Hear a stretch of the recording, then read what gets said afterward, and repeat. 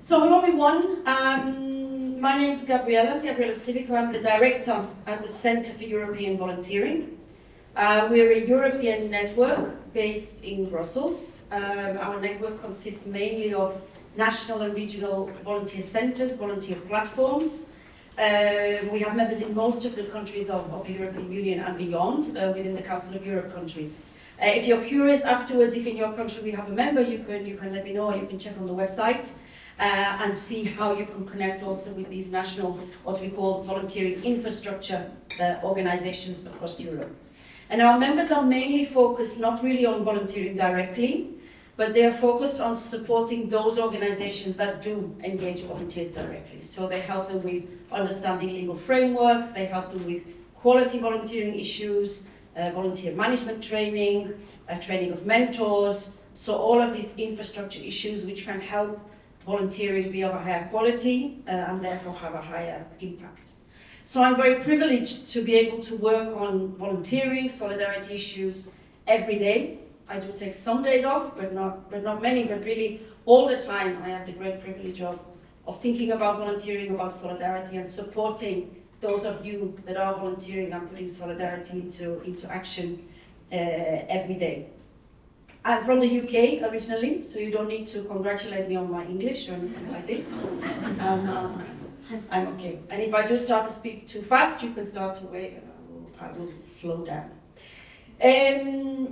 As you probably realize, I wasn't here yesterday. Yesterday in Brussels we had quite an important meeting for this time of year and for this moment in the political cycle. Hopefully some of you, most of you hopefully, probably voted in the European Parliament elections that we had recently. The members of the European Parliament are just starting their work now, after being elected, taking some summer holidays, and now they are starting to formulate the committees, start their work in the Parliament. And we had a meeting with some of those MEPs who are ready and waiting to support solidarity, to support volunteering in Europe. So that's why I could only join you later on during the event. But I've had a very enjoyable and interesting day today, listening to your conversations, to your discussions, to your dilemmas, to the solutions that you're able to focus on and come up with. And one of the things that I heard, I think one of the first things, was about this connection between participation and power.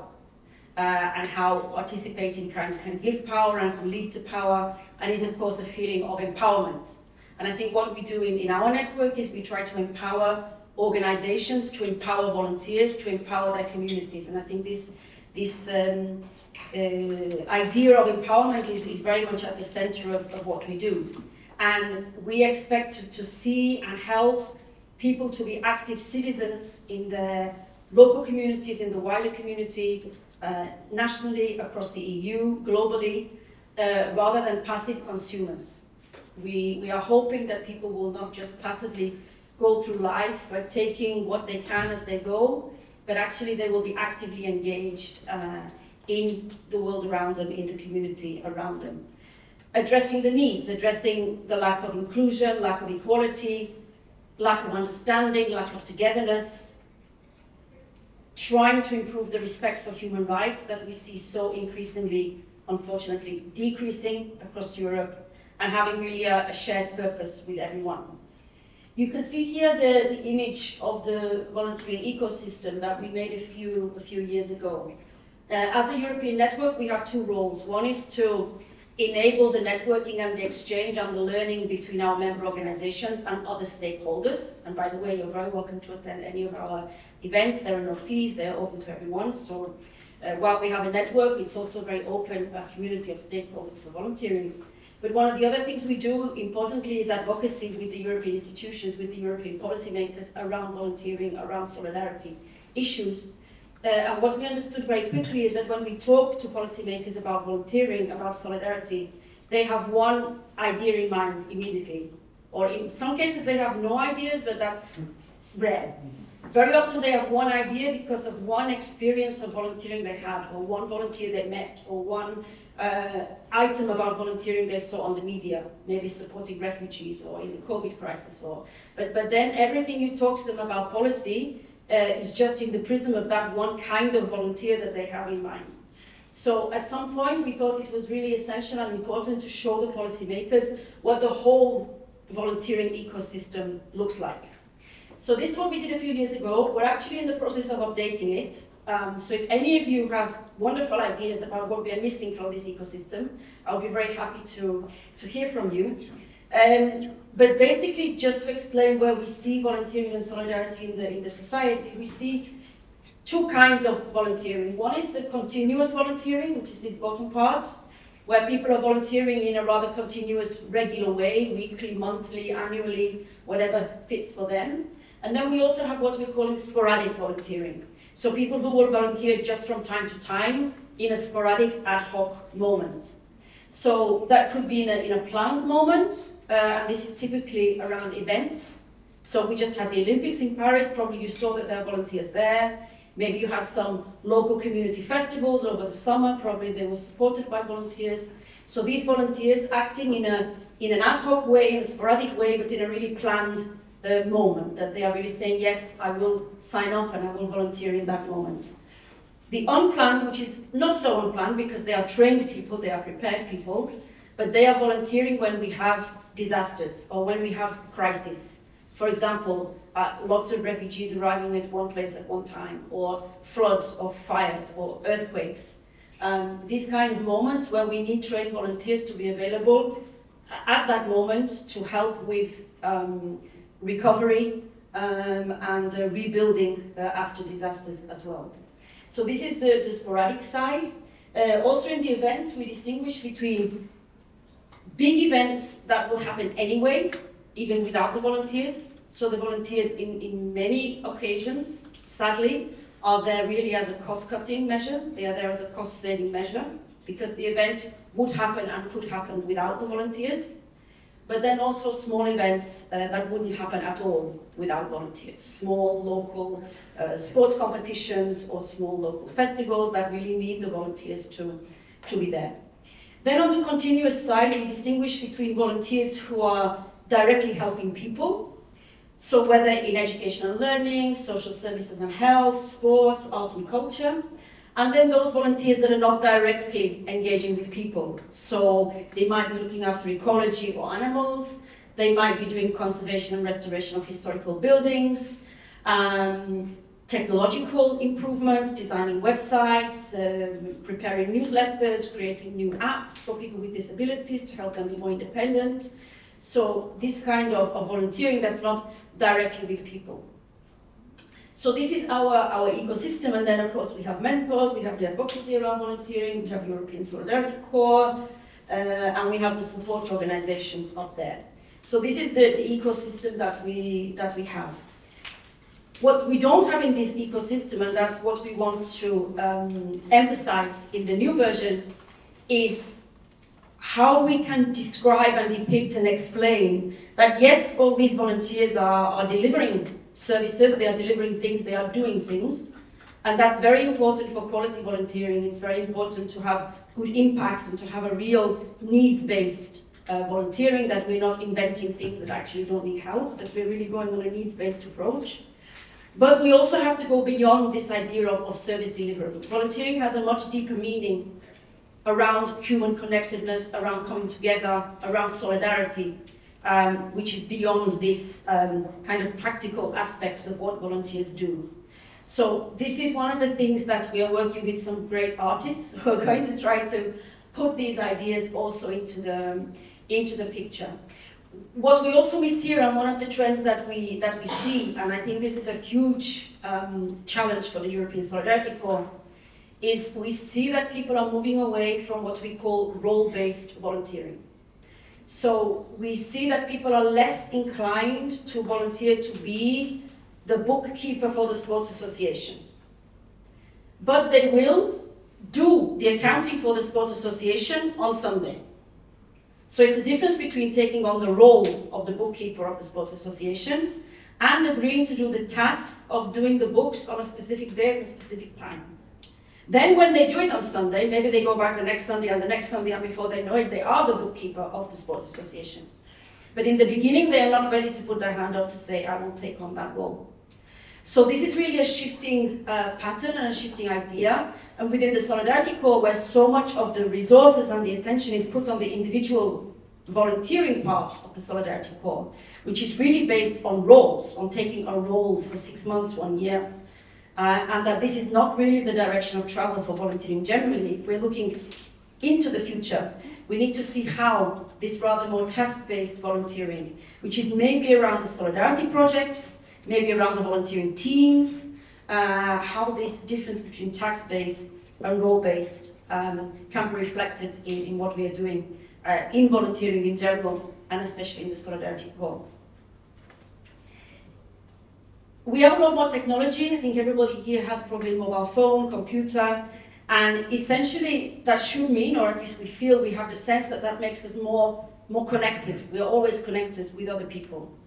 But paradoxically, what's actually happening is that our spheres of movement, our ability to connect with people that are not a reflection of ourselves, is actually reducing. We are more and more becoming into these small echo chambers, smaller and smaller, of people who think like us, maybe look like us, are like us.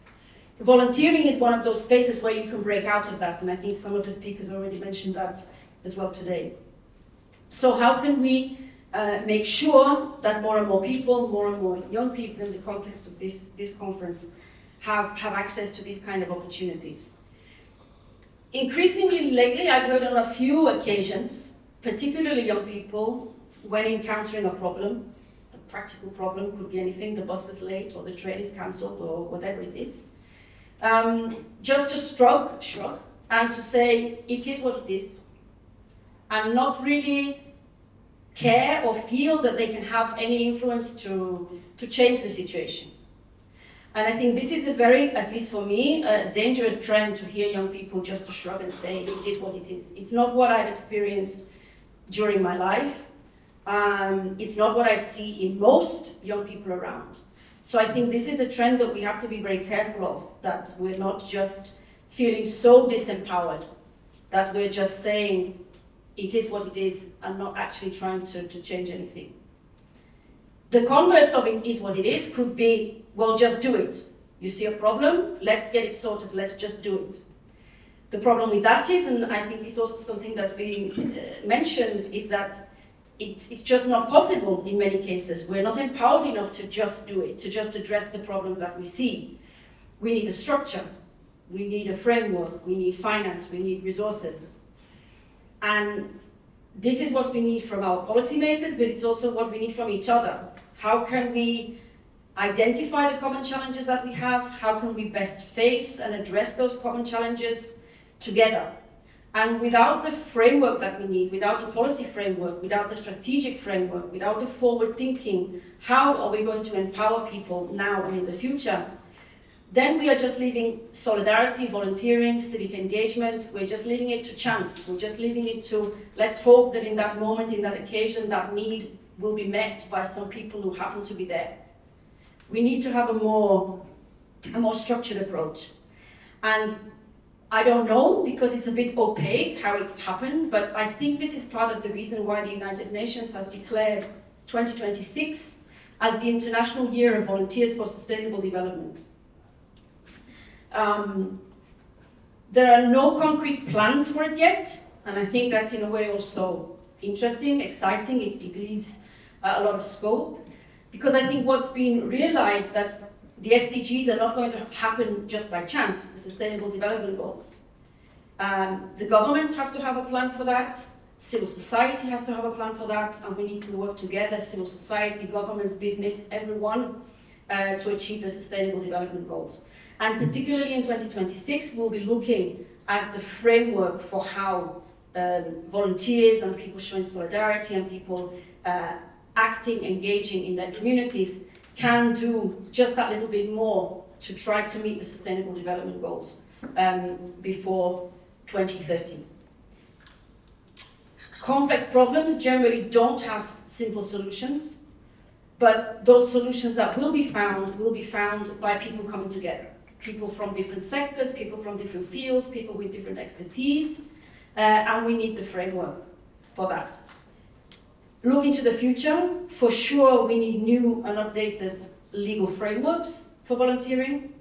The legal frameworks that we have now, in most cases, don't take into account online volunteering. They rarely take into account GDPR issues and protection issues connected online, but also with people. It's still quite shocking to me and quite frightening that even within the European Solidarity Corps, where we have lots of checks and balances, but more broadly, in most countries, volunteering with vulnerable people, elderly, children, people with certain disabilities who can be considered vulnerable, there are no checks. There are no background checks, there are no character references. These kind of legal frameworks still need attention. We still need to update attitudes around volunteering.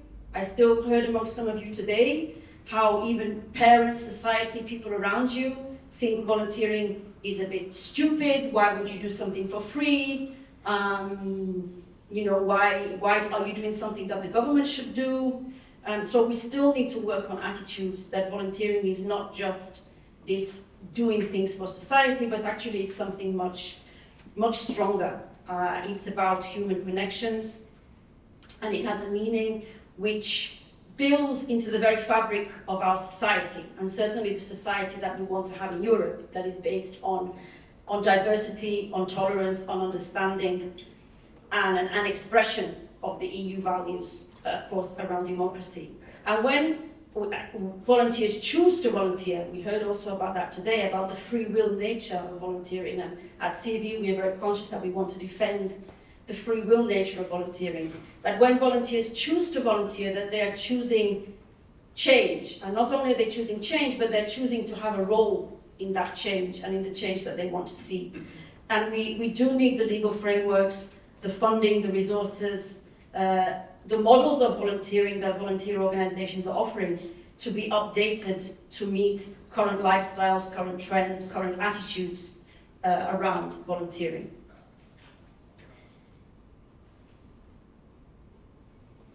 Sometimes when people think of Europe, they're really only thinking of a common market, trade, exchange, the economy, Schengen, the euro, and some time ago some senior politicians referred to the euro as the beating heart of Europe, that the euro is really where everything else European radiates from, this beating heart that is the euro, the money of Europe.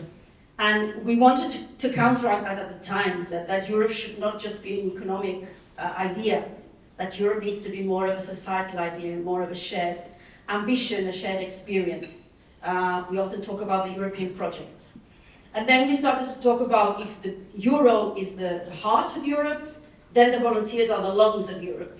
Volunteers are the ones breathing life into Europe, breathing life into a society that we really want to live in, making that lifestyle choice to be engaged, to be active, to be aware of the needs around us, to be aware what our role in addressing those needs can be. I count myself very, very lucky that I came from a family and a schooling situation and a non-formal education situation where volunteering and where looking after others and being forgiving and tolerant of others was just part of the way of life. So it wasn't very hard for me to be a volunteer, to get involved in these things. But again, something many of you have mentioned today, that's not for everyone. And we are very aware that not everyone has that immediate chance to understand what is solidarity, to understand doing things for others. People are just, fighting for survival, looking for themselves. So we need help. We need to help young people understand what is volunteering, what is civil society, what is civic engagement. And also at CV, we are working a lot on introducing service learning that involves volunteering in schools, civic education that involves volunteering in schools, and a civic education that involves volunteering and also critical thinking. We're seeing a huge decline in the ability of young people and new generations being able to think critically about messages they see, information they receive, ideas they hear about, critically think about different ways to solve problems. And this is something that we try to address through changes in formal education, but we also need to try to address in changes in non-formal education, and particularly in volunteering. making sure that volunteering is based on free will, but making sure that every person in Europe can have the opportunity to feel the energy, feel the spirit, feel the motivation of volunteers, and understand that there is more to life, there's more to quality of life than just addressing your own personal physical needs, that we also need this framework of society around us. The priorities of the new European Commission, I don't know who knows them, the priorities of the new European Commission. 3 words, 3 priorities. You know, I hope you know. Anyone else? No, okay, I'll tell you. Democracy, security, and competitiveness. Maybe not words that you immediately think are connected with what we're talking about today, solidarity and volunteering. To me, yes, it's quite obvious. And I think if we want a future where volunteering and solidarity is properly taken into account in our political strategies, political futures, political ideas, the way that our policymakers think about supporting volunteers and volunteering, we also need to fit that narrative. We need to make volunteering and solidarity fit the narrative of democracy, security, and competitiveness. Democracy, I suppose, is maybe the clearest one, in that we need to show that volunteering is a way of active citizenship, it's a way of active participation.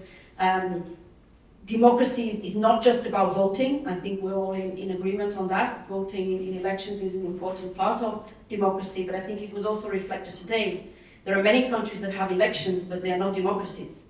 So we can't just focus on elections and voting as a core or the core principle of democracy. Democracy has to be deeper than that. It has to be about engagement, respect for others, inclusion of others, involvement of others. So volunteering and solidarity clearly have a role there. Security, our European policymakers are, I think, unfortunately, mainly thinking about external border security, about military security. But of course, you see here on the ecosystem, we have a climate crisis. We have increasing environmental crisis. We have different kinds of situations in our daily lives where volunteers are needed to create resilience against these kind of crises in the first place, and then to respond to recovery after certain crises, after certain disasters, and then to respond to the rebuilding after these crises and disasters. And all of these things make our communities and our societies more secure against threats which are already there in our midst. Threats also of polarization, of extremism, of hate speech. All of these things affect our security as people, as individuals. And volunteers have a huge part to play in combating these things and making us more secure. So we really have a role there in the future to change this narrative. Competitiveness is the final one. And again, there, I think it's maybe a complicated word. It's about economics, it's about jobs, it's about trade. But when we volunteer, we learn. I think everybody here probably knows that very well. And of course, when we learn, it means we have increased skills, we have increased competencies to contribute even more to society, even beyond the volunteering in the world of work, etc. So, of course, competitiveness is also improved by volunteering. And I think for the future of volunteering, for the future of solidarity to be really embedded in our European strategies and our European policies, we need to also start to think and communicate very well about how volunteering and solidarity, in all its complexity and in all its variance and all its ideas, fit into that narrative. I think my time is almost up. Maybe just to finish on one point about volunteering. Often when I especially when you arrive late to a conference, and I know some of you, I figured out who some of you are, but sometimes I say, okay, who's a volunteer, who's a staff member? I didn't do it this time, because you all know each other, and I think it's maybe not so interesting for you. But I also think what is interesting, looking out to all of you, looking at you, I cannot tell Who is the volunteer, who is the employee, who is whatever. And I think this is what is essential about the nature of volunteering globally, the nature of volunteering in Europe, that volunteering can be for everyone. There is no model, there is no style, there is no person who is a volunteer, who looks like a volunteer. Everyone can be a volunteer. And if we think about future perspectives and future strategies, that's one of the essences of volunteering that we need to protect and we need to expand even further, that the diversity that we gather in volunteering remains strong and remains as broad as possible, and then we all play our part in making sure that that continues in that way as well. So thank you for listening. I don't know if there's time for if people have questions, comments, but also informally I'm still here for another couple of hours, I think, so good job.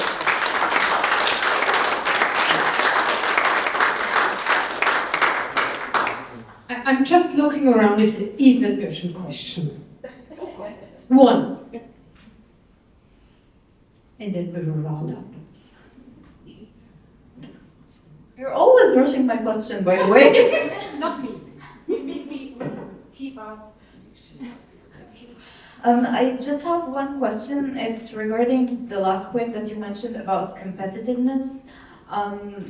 Do you mean that volunteering makes a country or a market more competitive, or do you mean about the profile of the volunteer themselves? So what do you mean by competitiveness in that context? I think it's everything, but I was referring really to member states, to the European Union, to society in general. Why do we want to be more competitive, to be more prosperous? But that prosperity, of course, has to be shared. So if people have more and better skills, more and better competencies, a better understanding of other people, a better sense of what society is and who is in society, then that power of information, that power of knowledge about the others makes us more competitive as a union, as a whole.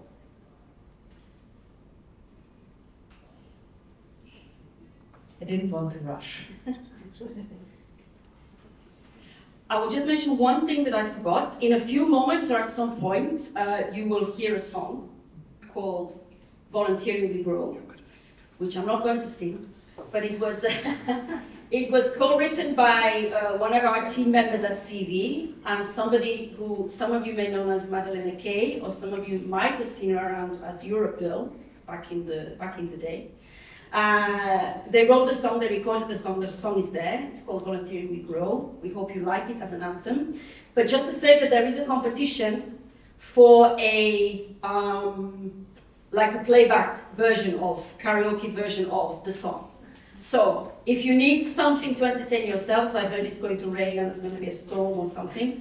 So if you really want to enter the competition, you'll be very, very welcome. The karaoke version is available online, and we look forward to seeing your inspired singing and dance moves if you feel so inclined. Thanks for the offer. Yeah, it's raining. We have time. Let's see. Let's see who's up for a karaoke. Yeah, many offers to come for the rest of this conference. Fantastic. Well, thanks, Gabriella. Very respectful.